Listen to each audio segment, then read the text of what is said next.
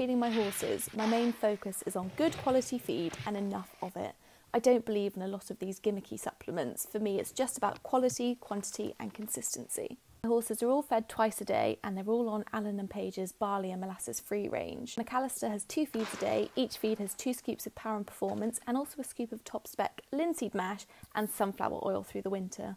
15-year-old Billy and 2-year-old Purdy are on Veteran Vitality and they only need a scoop each with a bit of sunflower oil. Neither of them are really in work, and Billy's always just been the type of horse that barely needs feeding, he just maintains a good weight. McAllister, on the other hand, is the total opposite. He's the kind of horse that you just need to keep feeding until he physically can't eat anymore. He's a very aggressive eater also. I highly rate Allen & Page. I think their nutritional team are brilliant as well. You can speak to a nutritionist for free. This video is not sponsored. I just really love their feeds. The horses do as well.